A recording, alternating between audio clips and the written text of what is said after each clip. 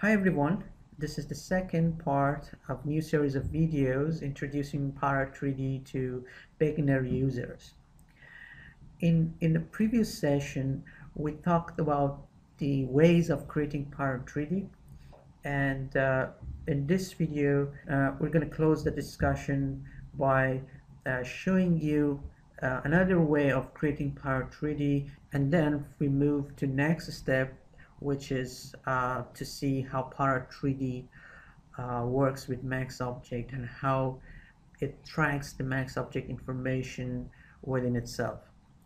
All right, in previous video, we used to create an array from a single object, and from there you could create an array of the single object, or simply assign a controller on it.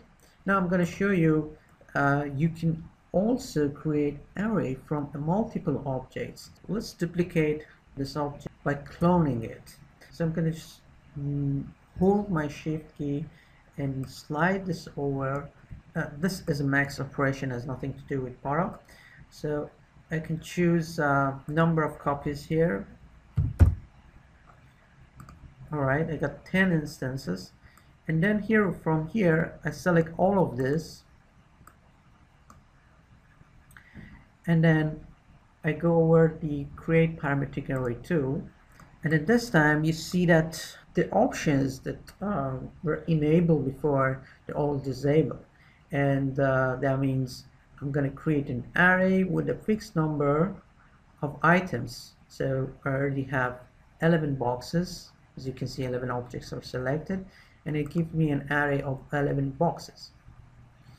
Well, even from the modified panel, as you can see under array settings, the parameters that are responsible for number of items in your array, they are also disabled. So that means if you create a parametric array from a set of existing objects, you won't be able to change the number of them, and that is a fixed array so far.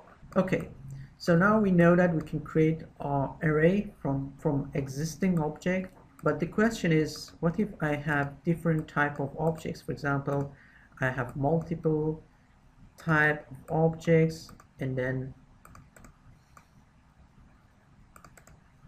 I select them and then press create array. Still allow me to create a parametric array object. I'm just going to create that, and you can see the parameters of one of the objects which initially was selected is listed in my para list.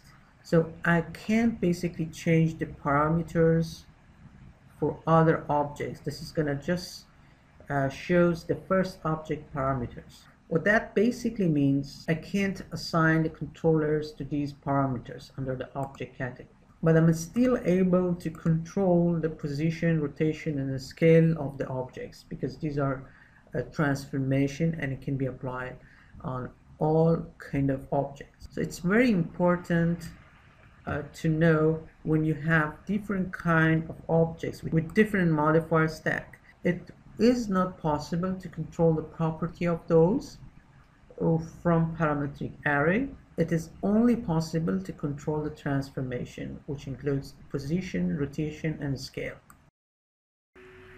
Well, now we learn how to create Para3d nodes, and next video I'm going to tell you about how Para3d nodes are connected to max objects and how they can control the max object properties.